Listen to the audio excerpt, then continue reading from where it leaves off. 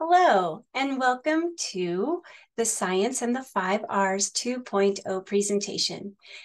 Thank you so much for choosing my presentation today. If you chose my virtual presentation at MFPE last year, this will be a new and improved version. I've learned over the past year and have some new insights and also have an additional R. So if you've chosen my presentation once again this year, thank you so much, and I hope you'll get something new resources, new insights. I'm Jennifer Stadum, and I'm from the Montana Office of Public Instruction. I'm the Indian Education for All Implementation Specialist in the Indian Education for All unit. So again, thank you so much. And please do reach out to me if you have any questions at all. The best way to reach me is at jstadum.gov. Email is always the best way to reach me, and then we can set up an appointment from there. I also have new office hours this year, so you can check all that information out on our website. I do have my website in the resources, which I will share in a few slides. I would like to begin with a land acknowledgement. I am grateful to feel connected to a landscape that has been used consistently for millennia before my arrival by multiple tribal peoples, including the Salish, the Blackfeet, the Kootenai, and other tribal nations: Crow, Northern Cheyenne, Chippewa Cree, Nez Perce, Nakota, Dakota, Little Shell, Assiniboine, Shoshone, past, present, and future. And I am presenting today from Helena, Montana.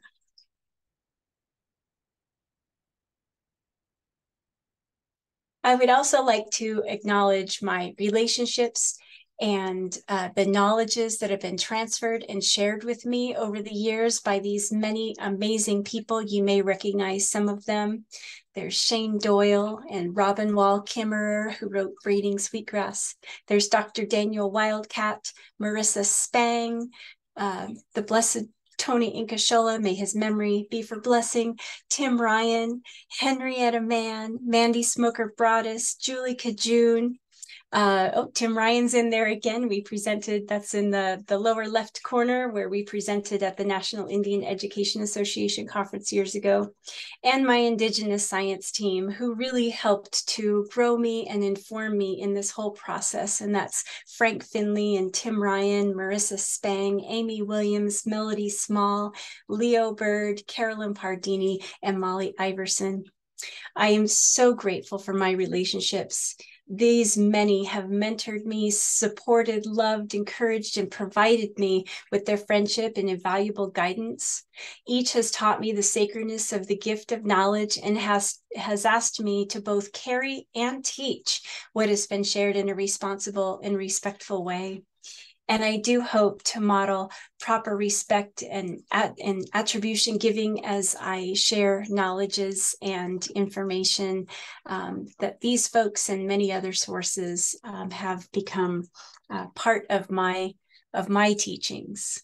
So grateful. So we will cover the 5 Rs, what the 5 Rs each are, and basic guidance. We'll talk about the Indigenous knowledges in relationship to each R, and I will also provide connections and resources for each R. So we'll begin with the 5 Rs. And I would like to just say that all of these pictures are mine. And I give you full permission to use each of them. There's a bitterroot, there's morels that were in my garden this year, which was miraculous. A mom and a baby bison. I took that photo in Yellowstone on Mother's Day years ago. You know, the change in seasons and that cracking of the ice over our water, and a hoverfly, which is a beautiful fuzzy little pollinator on a, like, we believe that's a zinnia. So we're talking about today respect, relationships, reciprocity, relevance, and responsibility. And some of these themes are really repetitive, and that's because all of this truly is related. And the more we can see these connections, and the more we open our minds to finding these connections as we teach various concepts within science, I truly believe that will create more pathways to accept more worldviews. And the more we have worldviews we have at the table with some of the complex problems facing our society and the even more complex solutions that are needed, it gives me great hope to think that this messaging and these strategies will be carried forward. So respect, we're thinking about establishing a sense of respect within yourself, with students, tribal members, with all the living things found on a landscape, and with your students, and of course with relationships, with all the same things, with yourself, with others, with the land, with the living things, with your students.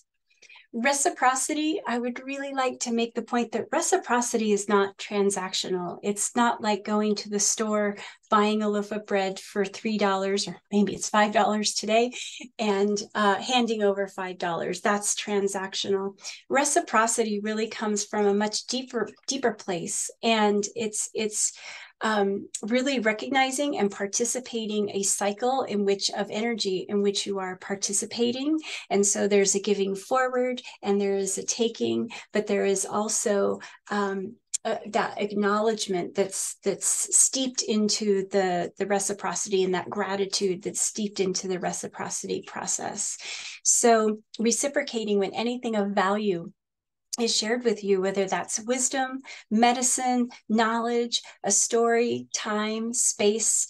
If you are in a mindset to acknowledge that, you are giving me your energy by paying attention to my words today, and I have put the words and the knowledges together with all of the energy from the people who have taught me. So seeing reciprocity as a part of a cycle and steeped with gratitude, I think is essential to understanding how this fits in.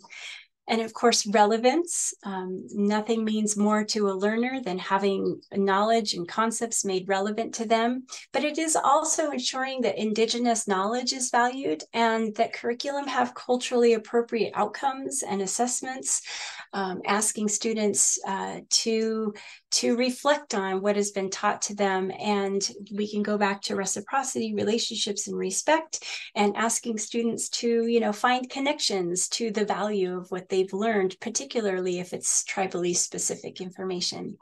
And of course, connecting science and traditional ecological knowledge. If you see tech in this presentation, it does stand for traditional ecological knowledge to students' lived experience, and connecting concept experiences, explorations, and regionally specific data and information to a local landscape. And of course, responsibility towards self, towards others, towards information, towards the land and the foods and medicines that come from the land, and of course, responsibility for attributing where knowledge and information comes from. Respect. I would like to frame the respect in the traditional knowledges of the honorable harvest. And the honorable harvest is a term that was coined by Robin Wall Kimmerer, and it is featured in both braiding sweetgrass as well as braiding sweetgrass for young adults. If you haven't read either of those, I strongly recommend them. If you've ever been to any of my presentations before, you know that I always bring up my dear friend Robin Wall Kimmerer. She's pretty fantastic, and I feel just so grateful. But these principles, I just love them. And I think, as we endeavor into incorporating tribal knowledges and, tribal landscapes into our science curriculum, having the honorable harvest in mind and having these principles in mind and teaching them to students, I think is really important. Share. We start that in kindergarten, right? Be grateful. Reciprocate the gift. Never take the first, because if you take the first, it may take energy away from the plant. The plant may think that it's threatened, and so it may not produce as much. So never take the first. Ask permission. just asking permission. Hey, can I harvest this berry? Is this okay with you? And connecting with that plant. It may sound far-fetched to some of you, but I promise if you try it, it's just part of that reciprocal relationship, and it's a respectful relationship to ask permission if you can harvest something. Listen for the answer. Take only what you need, because other animals and other critters and the ecosystem may need what is left on the plant. And I'm just using plants for a harvest, but of course we also harvest bison and deer and elk and waterfowl across Montana. Minimize harm, be aware of the surroundings that you're in, and not degrading it in any way. And use everything you take. Don't take more than you need. So these are some basic principles of respect, and how this may look like in curriculum. I would like to share some different resources with you. And these are all, they happen to come from this Good Grub organization, which is really fantastic. So this is just one example, and I would like to share this video with you. I think it captures a lot. And oops, here we go.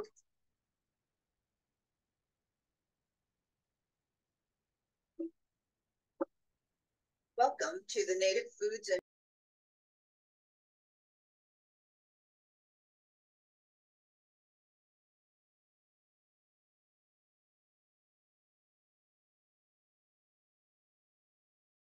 members who are interested in learning about plants and sharing plant knowledge in our Pacific Northwest tribal communities and beyond.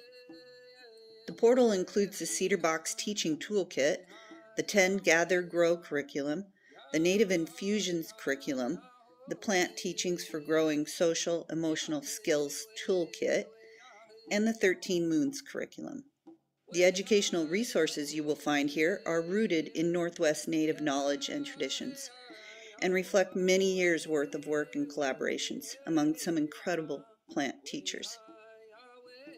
We share them with you as we acknowledge that this knowledge stands on the shoulders of generations of teachers.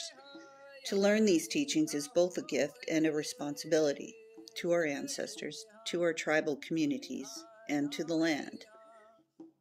We ask that you review the 10 Gather Grow Teacher Guide and the Honoring Plants, Places, and Cultural Traditions video before you use the materials.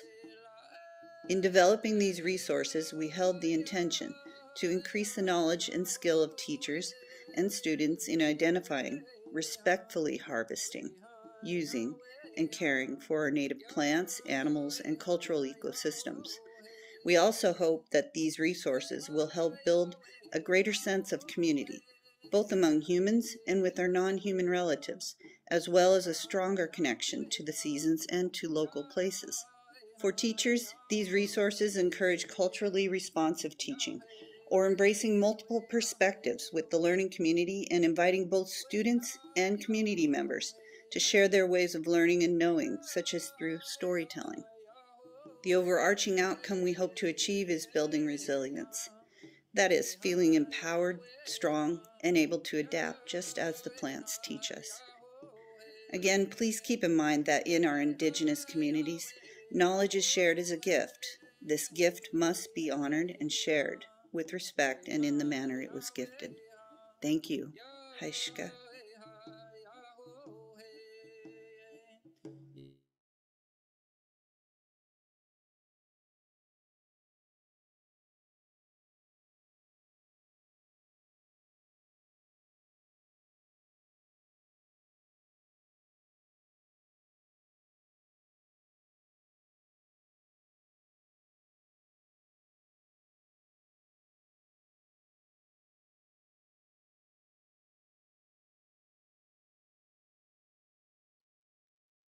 The fun of virtual, right? Making sure we are all on the same page as we are presenting. Oops. Okay. And here we go. That won't be the first mess up. All right. So within that good grub introduction, and asking you to watch the small film first, and I love how she talks about how the information has been gathered for over time, and they ask for respect with the curriculum. So these three links here, they're included in the resources, and they will take you to the main Good Grub Tend Gather Grow curriculum page and give you all kinds of information and access to the teacher guide. And then if you want to use the rest of the curriculum, this is the access site. So you'll actually fill out a little questionnaire, and it just I really like these layers, actually, because it instills a sense of respect, and it instills the value of reciprocity and relationships as well. So I wanted to share those with you in regards to respect. And the next R we'll cover is relationships. And I'd like to think about this within the traditional ecological context of ecosystem. So from the sun to the tree, to the mushroom, to the soil, to the pine, everything is related. So when we're teaching anything about systems, we can think about these relationships, and we can teach about the relationships with a focus on that rather than the objects within the system. And that's just one way of conveying the Indigenous worldview in such a gorgeous way, I think. I'm kind of partial. So when we talk about ecosystems and we talk about relationships, often we use the words commensalism, mutualism, symbiosis, and parasitism. And here's a resource that I would love to share with you. And it is from the Montana PBS Learning Media. And again, some of these resources are not Montana tribe specific, but the way that they're created and the way that they implement Indigenous knowledges with Western science is so powerful. And they also are aligned with many content standards that align with Montana content standards. So I just wanted to broaden some horizons and provide you with some really excellent examples of culturally responsive curriculum. So again, this is from Montana PBS Learning Media, and there is a small video that talks about symbiotic relationships, particularly in the Klamath River Basin with the Yurok and the Karuk tribes and their relationship with the salmon. And this is just a little example. This is activity 1 from setting the stage. And again, I will be sharing the links to this presentation, so you can actually access this presentation itself through Google Drive, and you'll be able to access the links. But I do also have a resource page with all of these links, so you can explore them on your own. But let's see how this screen share goes. Let's select new share, and hopefully this will be seamless for you. Let's see, doesn't look like it went to, here we go. New share. Okay, so here is the film. Let's see how this goes. We won't watch all of it. I'll just show you a portion.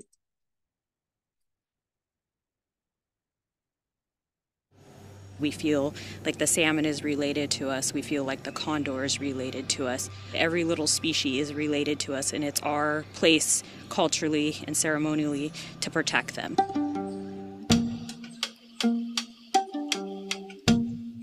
We would not be Yurok without this place. This place has shaped us, and to some extent we've helped shape this place. The river is a teacher in itself. We have a symbiotic relationship ecologically as well as culturally. We can learn all these great life principles, but that is nothing without reciprocating that responsibility and that relationship with the creatures of the Klamath River.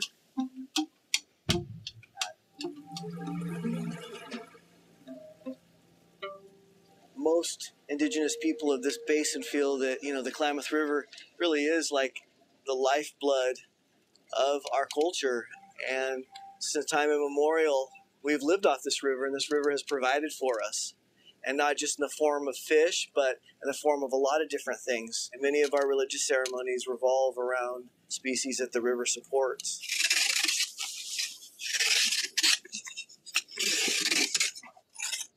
As long as we are here, there has to be salmon. I could not imagine not having any salmon. It's our way of life. It brings us together. Provides healthy food, happiness, sadness, great occasions. We're almost ready. A little bit of sea salt, not too heavy, but. So as you can see, very much from the Indigenous perspective, and sharing some culture and traditions, but also sharing the science of symbiotic relationships. And if you look over here on the right-hand side, there is access to all of the activities that are a part of this Tending Nature Symbiotic Relationships unit. So personally, I find that very exciting, and I hope that you do too. So next we have reciprocity. And I wanted to frame this within nutrient cycling.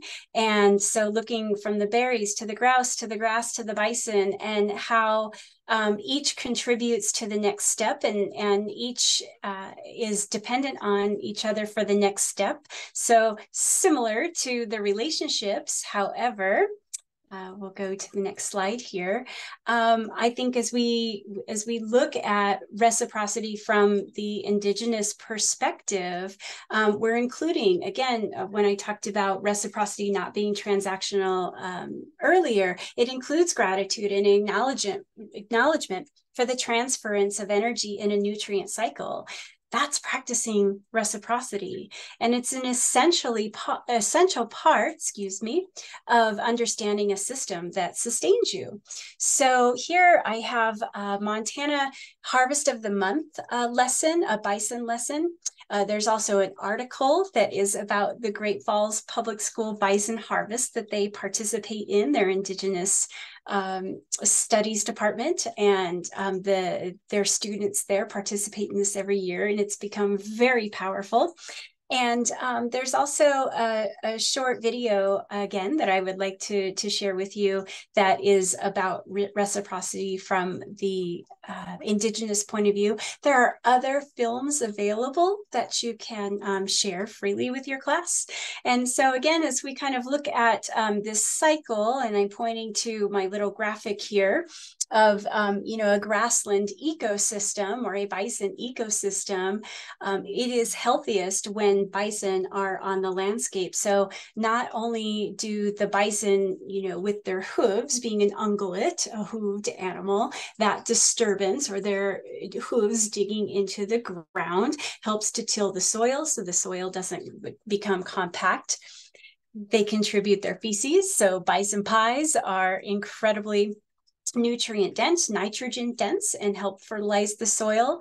The worms help to aerate the soil. The birds eat the worms, and then we eat the bison and the bison bones and all of the bison waste products after most of the bison would historically be used, goes back into the soil, and the fungus help to decompose it, and the worms help to aerate the soil and decompose. And so we have this beautiful reciprocity. But if we take away the bison, we find that grasslands, and this was actually part of one of my master's degrees, research was looking at how multiple animals use a landscape, particularly long-billed curlews and sandhill cranes in grazed wet meadow habitat at Red Rock Lakes National Wildlife Refuge. If you ever need to cure your insomnia, you can look up my article, and I promise you it's not that exciting, but it was very interesting for me to think about how removing a major ungulate, a keystone species, from a habitat changes how all the rest of the species use that habitat.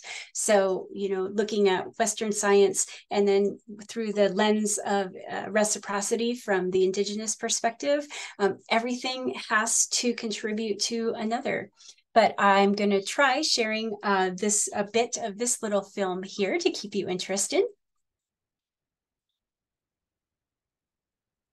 Let's see, I need the new share, and we're going to select this.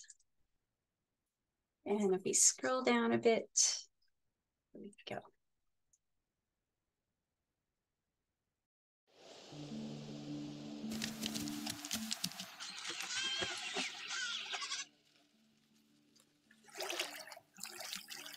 Whether we're aware of it or not, we are part of nature. We are interconnected with all beings every level.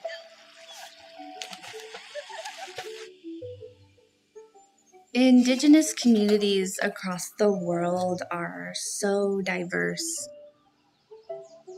but this idea of being in relationship with the land, being in balance, taking care of one another, this value of reciprocity is something that connects Indigenous communities. Stories from Indigenous peoples about being in reciprocity with the earth since time immemorial are essential in delivering messages of truth, of healing, of transformative change.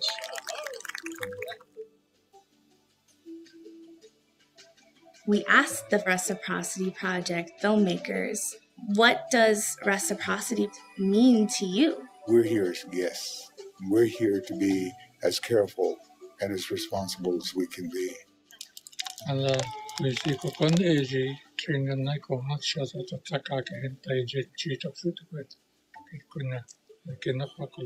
When we started Reciprocity Project, we knew first and foremost we wanted the films to serve Indigenous communities and resonate with folks who may not be Indigenous, but who care about the environment, who care about the earth, who want to truly address climate change. This is our main spring that gives us water.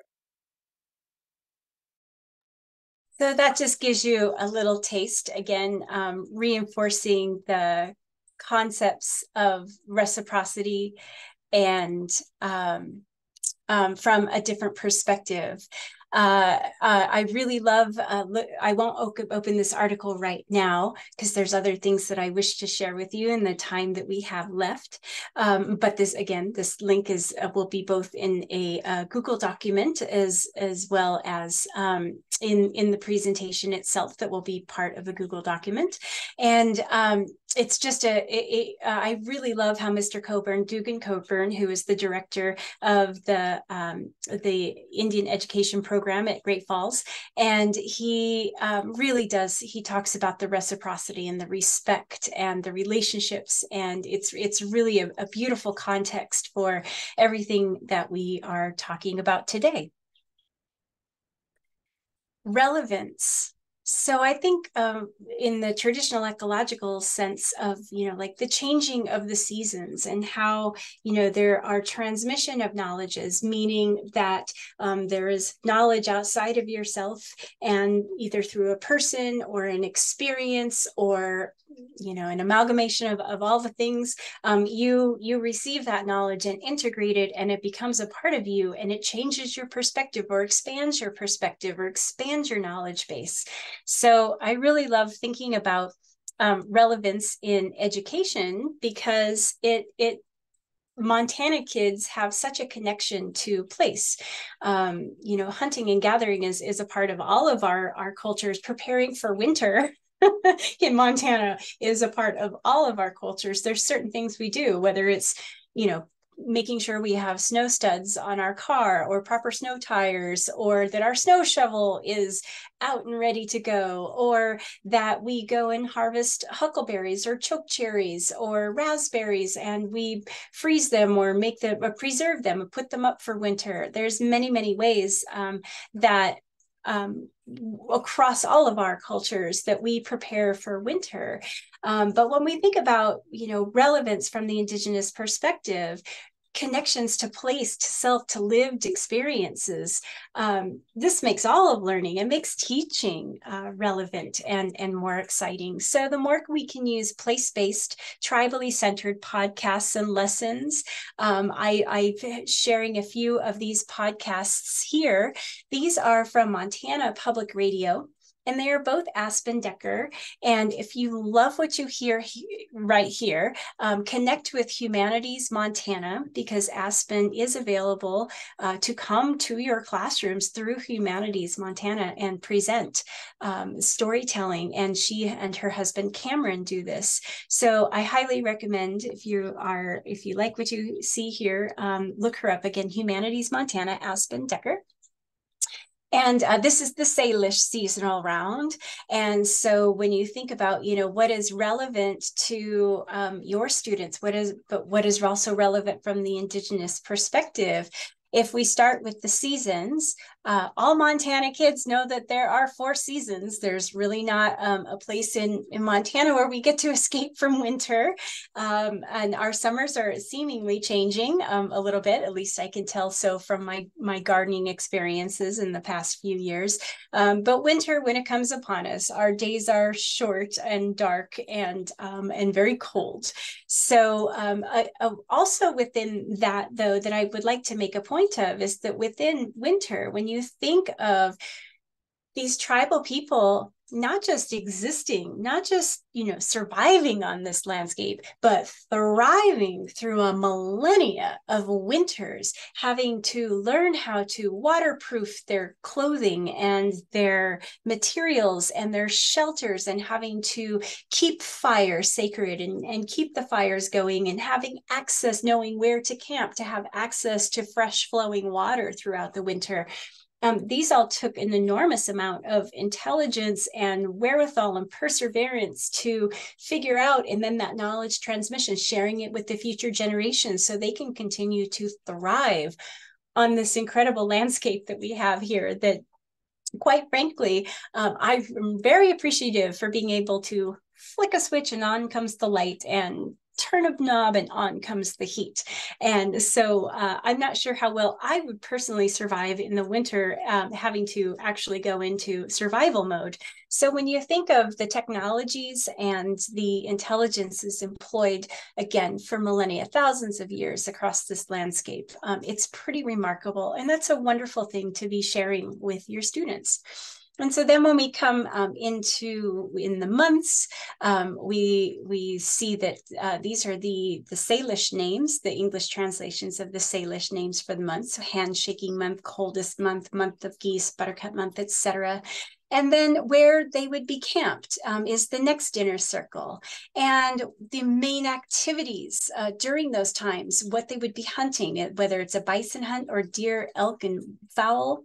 And then inside of that, the fishing practices and when those would be appropriate. And then in the very inner circle is the activities that would take place. And it all makes sense when you think about what goes into cordage plants. Why are cordage plants in the fall? Well, if you go to harvest dogbane, which has very straight, long stalks, you peel the outer bark off, and inside is this stringy material. If you go to harvest them in the springtime, it will be flourishing and thriving and bringing in all of that photosynthesis, and that chlorophyll will actually make those cellular walls incredibly dense and thick and very hard to turn into cordage. So if you wait until the plant stops its photosynthetic process, then when you open the dry plant up, you will be able to easily strip out the dried cordage, and that's what you would begin making your cordage out of. And when you think of, how important cordage is, it's, to tie your moccasins, to tie your bundles, to help with constructing your lodge. Cordage is used for so many things, as well as sinew cordage as well from the animal itself. But the plant cordage was also incredibly important. So, that knowledge of when to harvest it, incredibly important. So let me share a little bit with you from Aspen's bitterroot, so you could just get a taste of it.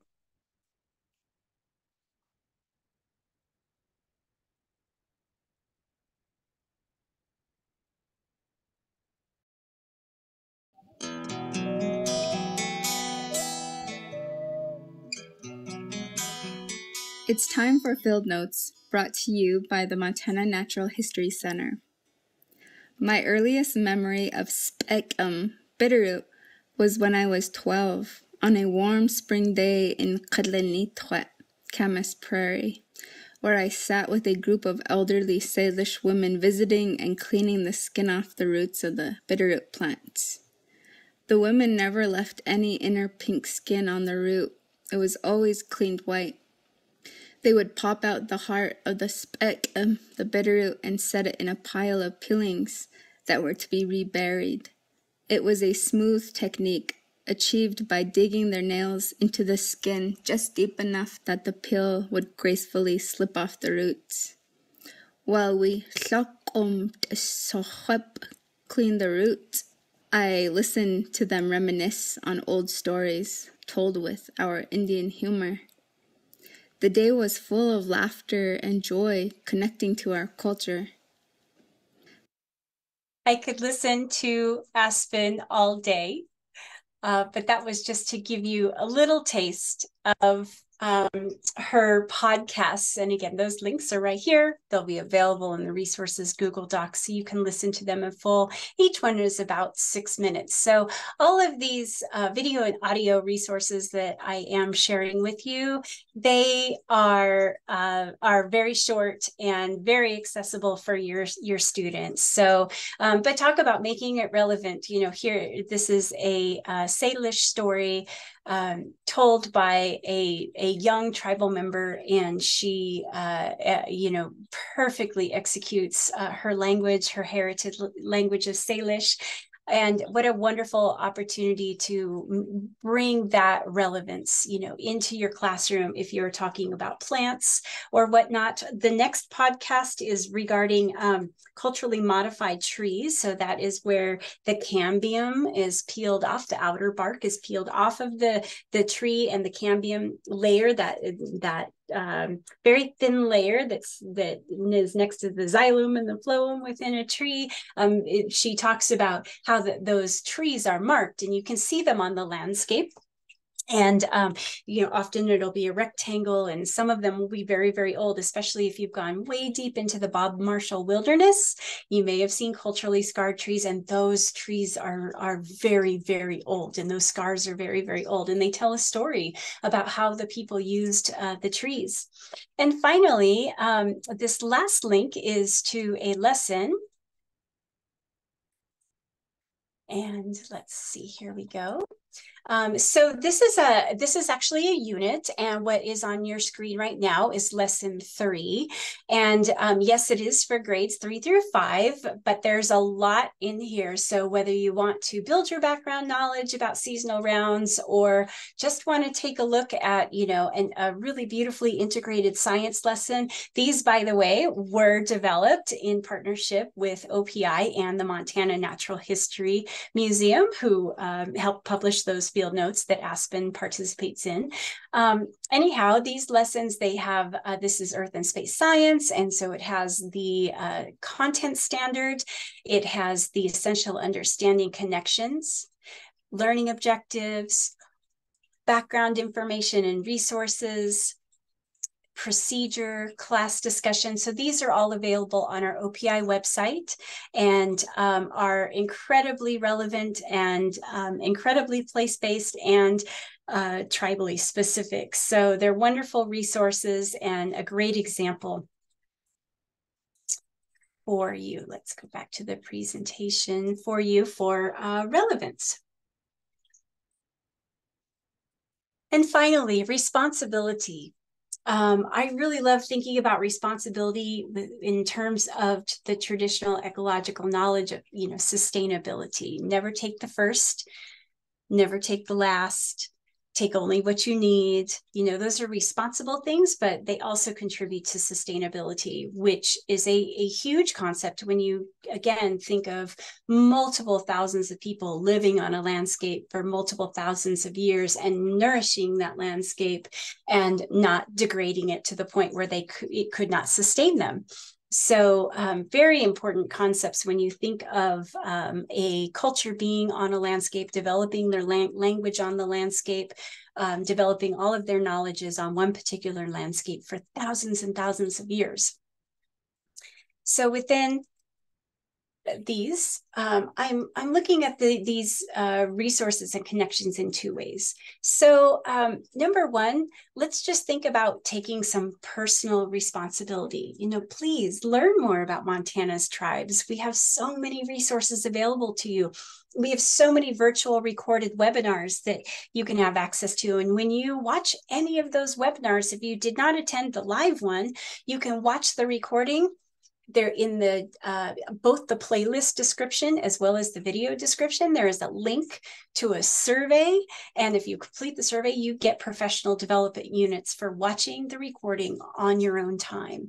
So I strongly recommend exploring all of our resources. If you need help with that, please reach out to me. Again, Stadum, JSTADUM @mt.gov, and I am happy to help you out in any way that I can. Learn more about Montana's tribes. Learn more about the deep history of the landscape you are on. Participate in tribal functions. Go to powwows. It's okay. Be brave. Go to a powwow. Go to a game night. Sometimes you'll see that tribes advertise, you know, it's a public game night. Go and see what it's about. Learn about rock and fist. Learn about stick in hand and the stick game, etc. Or go to a feast. You know, again, these things, if they are open to the public, they are advertised. Most of the tribes have Facebook sites and they put this information on there. And, you know, engage with the culture. We have a tremendous opportunity here in Montana to engage with multiple cultures. And I can just promise you and guarantee you from my own experiences from the past 14, almost 15 years of working in Montana with the tribes, it's one of the best experiences that I have ever had in my life, and what helps bring so much joy and passion to my work because of all that I have learned and all that I have gained from participating with tribal functions.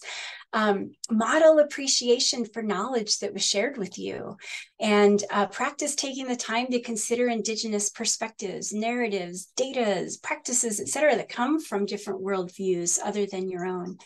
Practice finding and acknowledging connections between place, people, and concepts.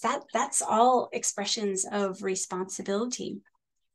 We do have a few specific resources for a better understanding. So first, I would like to start with the infusion matrix.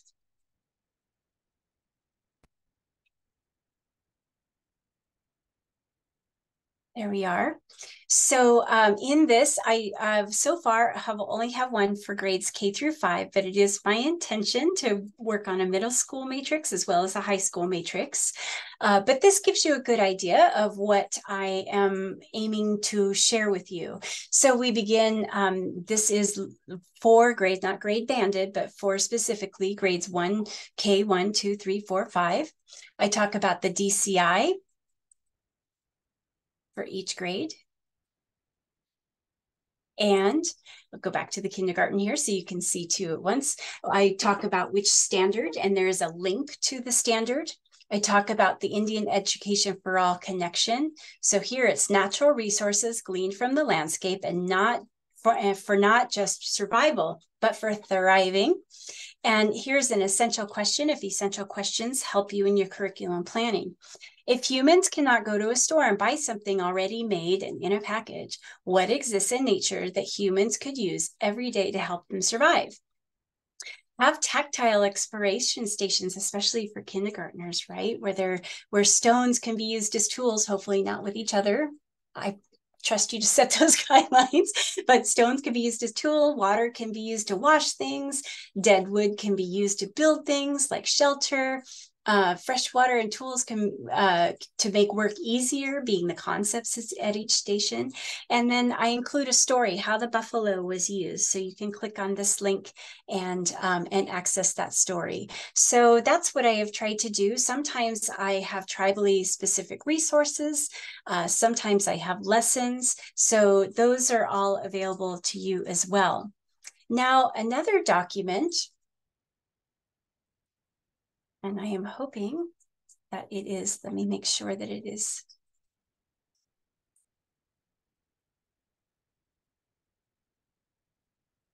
There we go. Make sure it's sharing there. Yes, it is. Okay. This coming to know, these are frequently asked questions on Indian Education for All and science content integration.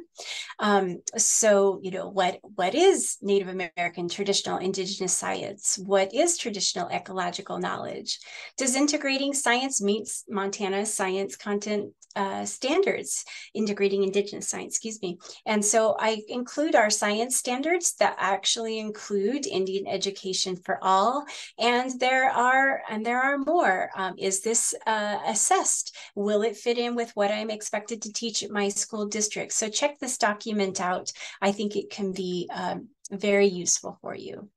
And finally, we have our building background knowledge. What is Indigenous science and why does it matter in the science classroom? And I had the wonderful Marissa Spang. I don't know if you remember me mentioning her. Well, I had expressed my gratitude for relationships, but she's featured there a few times. She's a high school teacher in Lame Deer, and she discusses her perspective on teaching science and integrating Indigenous science in the classroom.